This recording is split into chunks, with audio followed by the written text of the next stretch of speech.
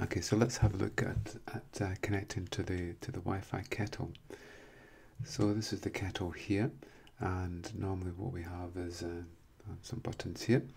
So we're going to connect the kettle to the Wi-Fi access point. So this is the access point here. So it's on a private wireless network. So normally what we would do is that we would configure it with our Android device.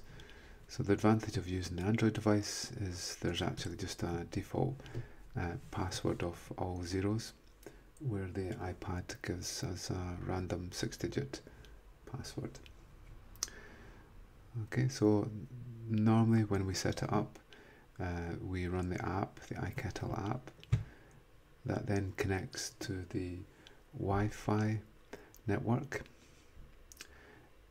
It then asks us to connect to the Kettle Wi-Fi network.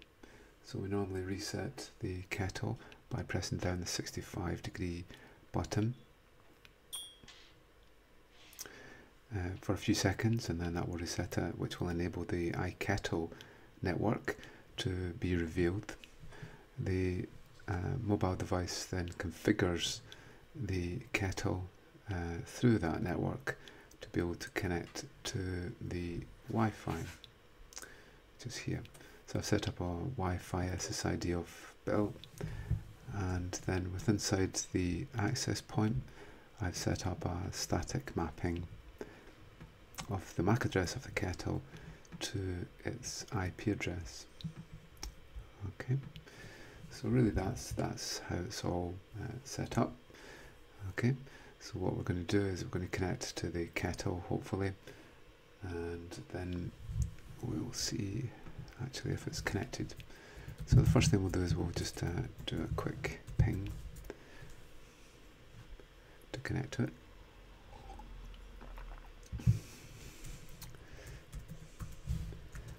Okay, you can see it's alive.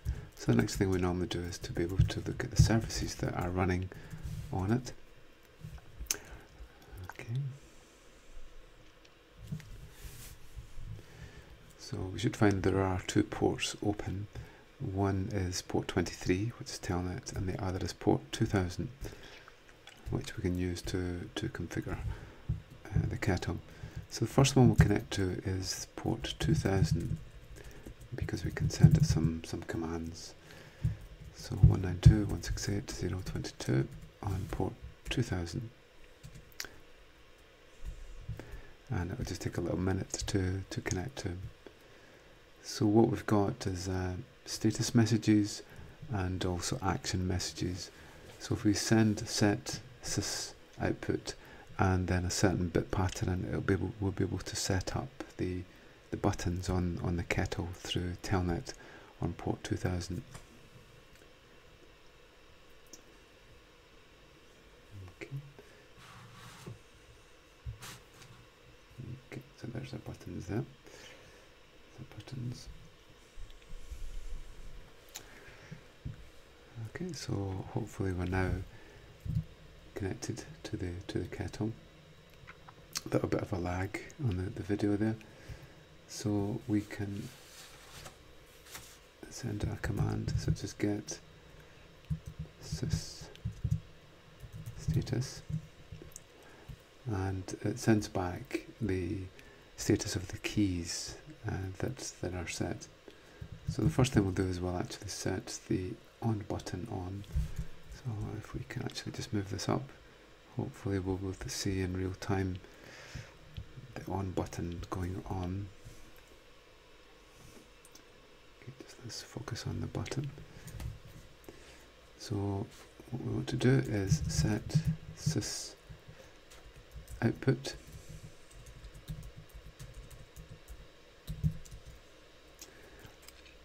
and then this is 0x4. We'll switch it on. There it goes. The sys status 0x100 is the 100-degree button. So just let me let me switch it off now.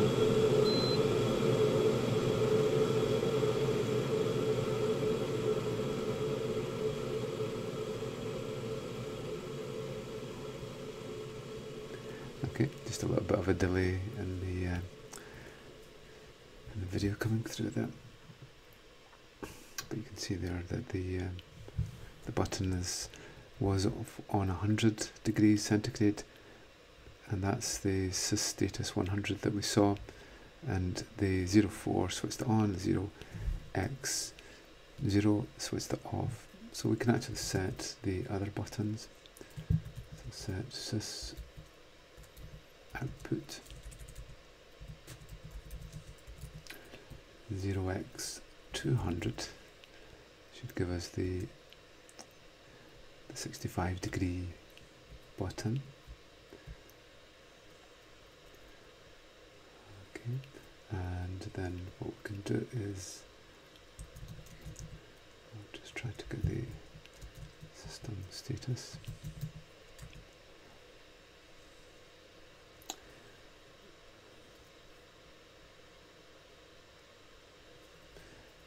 Okay, so we'll go ahead and turn the kettle back on.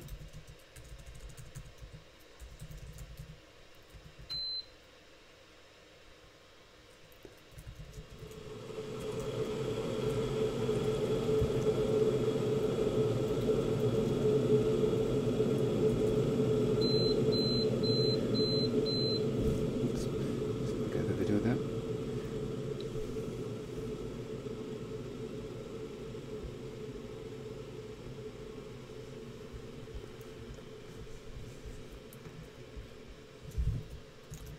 Okay, so we'll give that another try. So set system status 4, and then set system output as to 0 to 100, and the 03 is temperature reached. So the status that came back there was the 0x3, which it's actually reached that temperature. So that's why the button didn't go on there. So what we'll do is we'll try that again, and this time we'll go for 95 degrees. So set sys output, and this time 02, 04, and the 05 is turned on.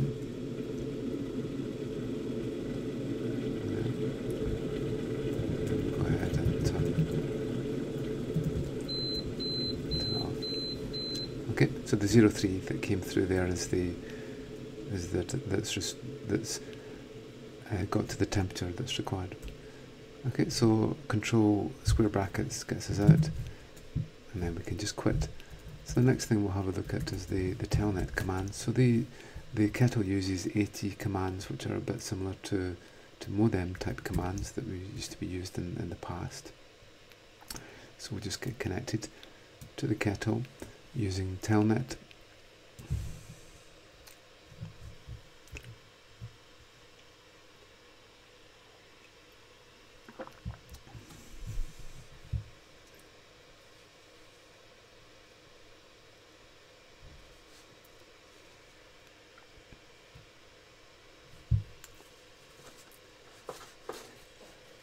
Again, it just takes a little minute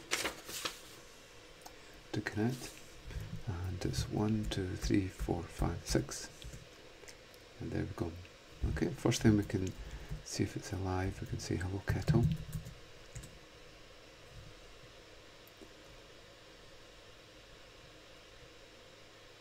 Oops, not that was for the other one. We should have done that. For 2000 we can actually type the hello Kettle. So for this one we can type in some AT commands. So if we want to enable the web server on the Kettle, we can use these commands: AT plus PMTF,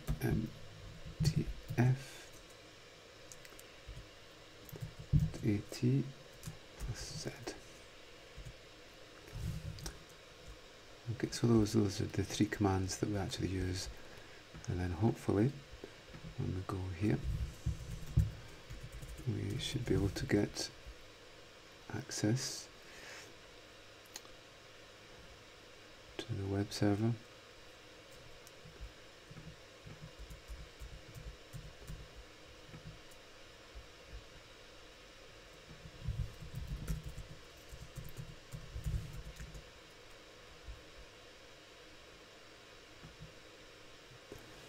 we are. Okay, so this is the web server for the Kettle.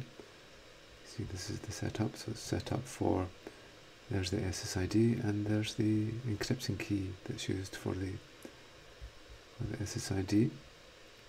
And there's the port there that it's setting up for the server. These are some other details there. There's the channels that it's using, and then there's the serial port that we're seeing for the AT commands. That's how that's set up there. And here are the system ones. We can upgrade the firmware from here. There's the MAC address that we saw earlier for it, hardware version, and so on.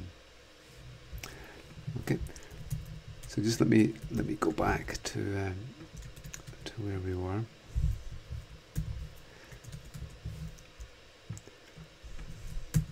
Let's see if we can get our connection back again, and we'll just connect to port 2000 again. Telnet 192, 168, port 2000, and there's just a little bit of delay for that. Okay, so that's the web server actually running on the device there.